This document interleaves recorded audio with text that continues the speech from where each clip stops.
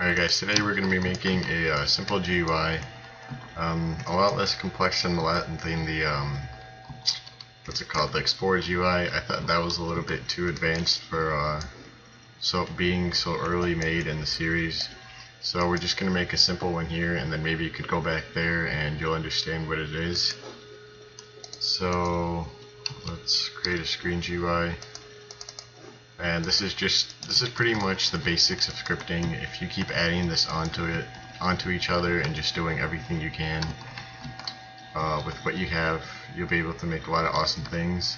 Like for instance, I recently made a Pathfinder, which is pretty fun and a big pain in the butt to make. So let's start making some buttons.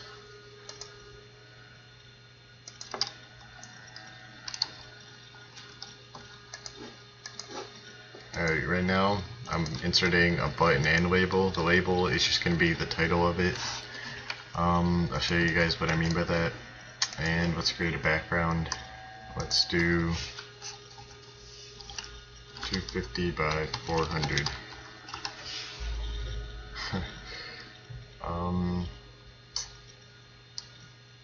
Yeah, this is why I never use the frame for anything. I'm just going to use the I'm just going to be using the text button or the text label as the background, because the frame always seems to glitch out on me. And alright, let's make this. That looks pretty good. Let's remove the border, make it part transparent, change the color to something nice.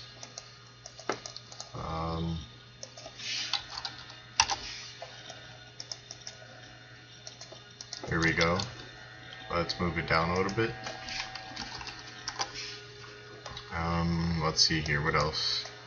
Oh yeah, let's make a title named Control Panel.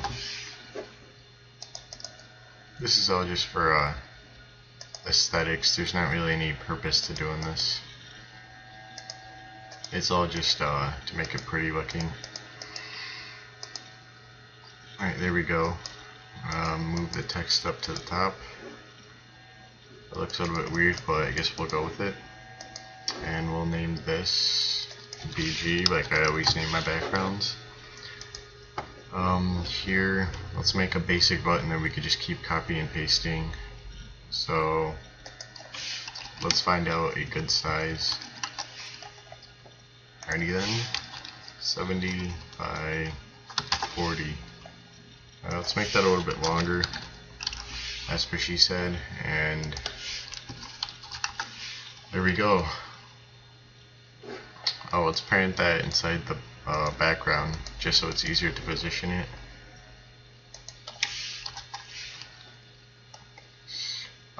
This is 100 long and this is 250 long.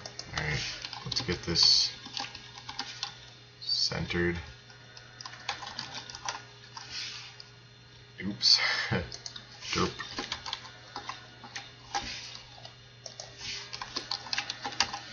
Alright, it's pretty centered. Let's move this down a little bit. And let's name this walk. Or let's name this run. Alright, now let's create a simple function in it. Actually, I'm going to teach you guys. I've been wanting to do this for a while. I told you how you could use tags, and you could use those to check a lot of things and shorten a lot of work down, but I prefer to use tags this way. Or I prefer only to use tags if you're only using one script and no other scripts are going to be running with that script, as in like working together. So I'm going to show you guys something simple. I do this often, and I did this like 20 times for my Pathfinder. And let's just name this walking, or is walking.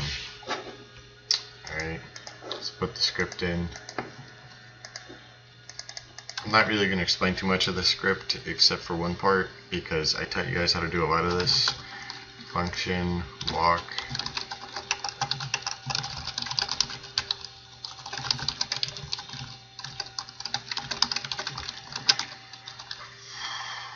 Alright, there we go. Now, this is walking right now. It's just a random value. You could set it to any number. So let's do if script.parent.isWalking is equal to 0, then let's do script.parent.parent.parent.parent. You could use a local script, but I don't want to go into that yet. Right now, as I'm just trying to find the script's parent and in the workspace. Actually, you know what? This is just so messy right now. Let's just do a quick local script. There we go.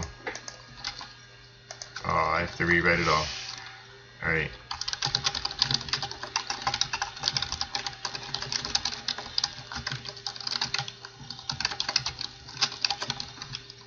Alright, there we go. Now let's do if script.parent.isWalking, that value is equal to 0, then let's see. Let's change this now because we don't want this to run again. I'll show you guys what I mean by that in a little bit later on.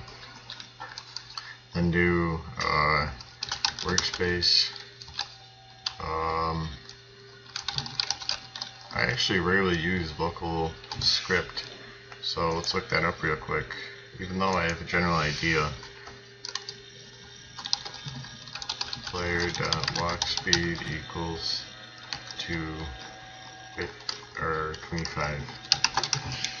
Alright, I don't think that'll work, but just in case I remember how to use local script.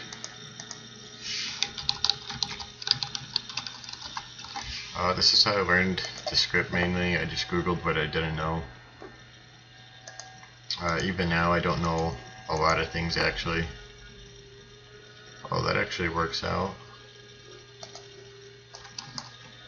Yeah. Alright, let's use this.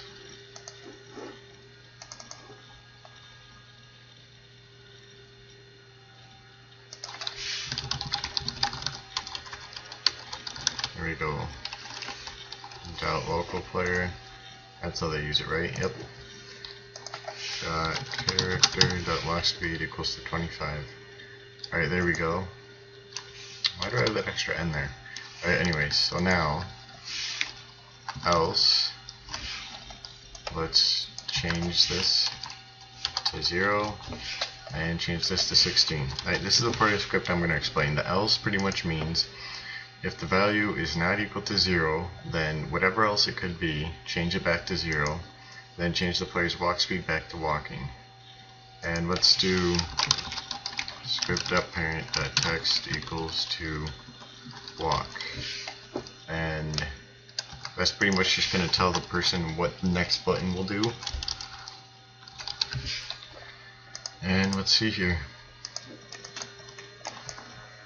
This is a pretty ugly panel, but this is just for show. Alright, let's see here. Oh, walk speed is not a valid member of model. Oh yes, we forgot one thing. The humanoid. That's pretty much where your walk speed, your health, your animation, where you're walking to. Oopsies. Where you're walking to and everything you're doing gets stored at. I'll show you guys in game when we get there in a second. Alright, so we're going in and press the button and you sprint, press it again and it says run. So that works pretty good, and I'll show you guys how your player's humanoid works. Alright, there we go.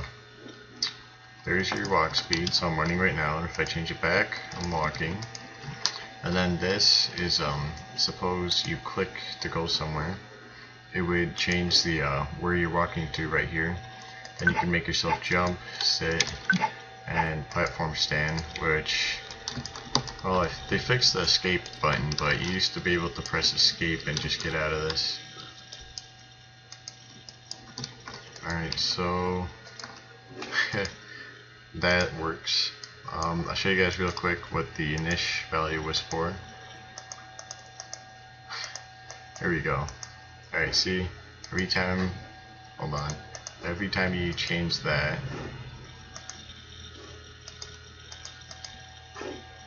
it changes. Hold on, what? Alright, I think it's glitched out, but you get the general idea. This will switch to, yeah, this value will switch to 1 if the player is running. So let's also change the color. Let's rename this run, and let's do, hold on, let's find a decent color. For run, let's make that, I don't know. Let's do this manually. Workspace dot starter GUI dot screen GUI dot frame dot bg dot run dot brick color. This is how you change colors, by the way.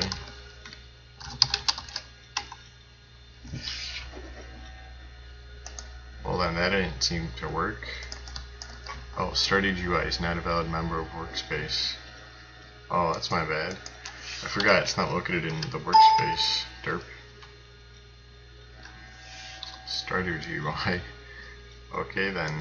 Oh yeah, I forgot. You gotta put the game in front instead of like workspace. Brick color is not a valid member. Well, if you run this through a script, it'll work. So let's just make this run as a script. Script.parent.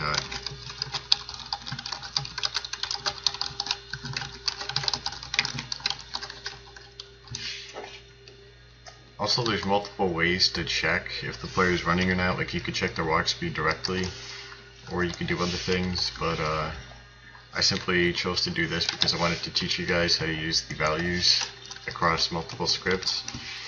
And bright green. What this will do is it'll just change your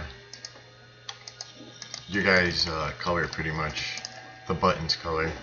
Then while that's loading, let's create a new button real quick, and let's name it, whoopsies, derp. Alright, run. Oh, brick color is not a valid member.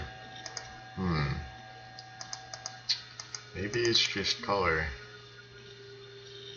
I don't know, before this worked. I don't know if I had something special to make this work before. Oh yes, my bad. Background color. Derp. This is where I make a lot of my mistakes. It's just little stupid stuff, like I'll forget a little tiny end there, here. Whoopsies. Background color. So see, if you click here and you look at it, it says background color. You don't need the 3 at the end. Alright, let's create another button real quick though to set your health. Insert object. This time you're going to do a text box, and this is because you want to be able to edit it. So let's just copy this thing's size and everything, pretty much. Make things a whole lot easier. Let's just copy its position, but we're going to shift it down a little bit so it's not overclogging it or overrunning it, whatever you want to call it. So let's make this a little bit lower, and let's name this health. Text equals health. Alright. I'm just going to copy this script. This is also really useful if you just keep copying scripts and using the basic functions that they have already. It's really simple. Don't even have to rename anything in here. Let's remove all this. You don't even need anything complex here.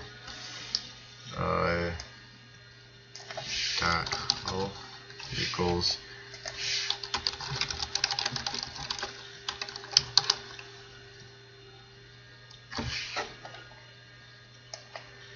Alright, so what you're going to do is when you press the button, it's going to check your health, and then it's going to add from 0, it's going to add on the health you already have, plus how much is in there.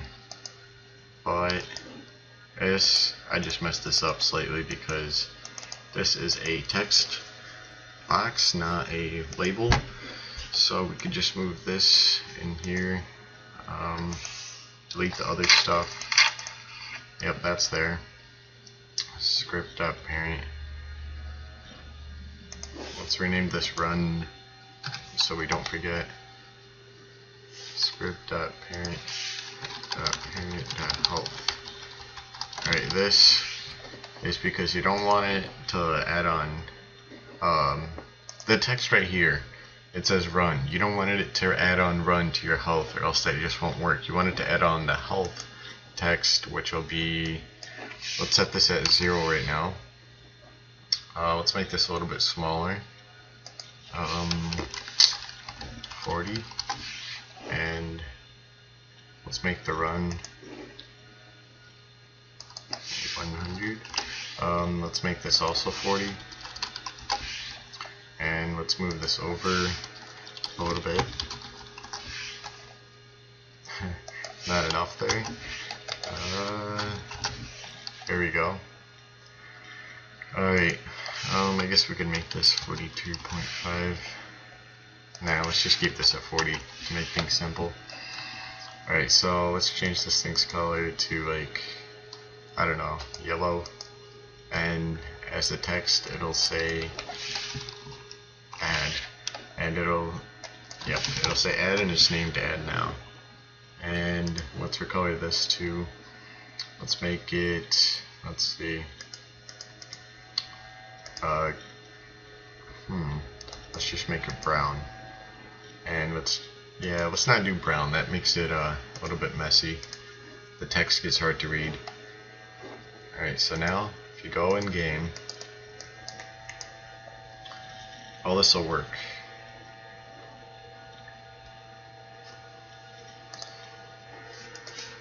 Alright, there we go. So run and walk. That's just a color glitch. I'm not going to go over that again. You guys get the idea. You can just do it without the color.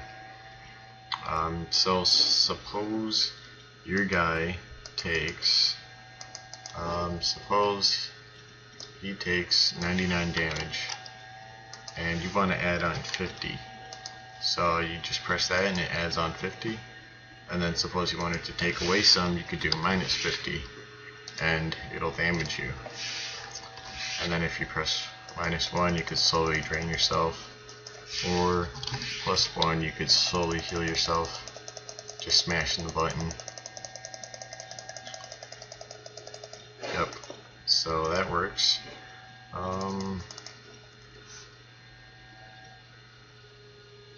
So, not this. So this I will upload as another place in my places, so you guys can edit this and go in and do whatever you want. And I'm going to remove the color part because that just looks bad. It's glitching out. I know how to do it, I don't know, I just can't do it right now. And let's just change the color real quick here to something else, like blue. Alright, so yeah, this is the end of this, and be sure to like, because every time I get a certain amount of likes, I pretty much just make a new one, or it just helps me know when I should make a new one, helps motivate me when I'm trying to say. And I hope you guys like the new intro. Subscribe, like, and comment. See you later.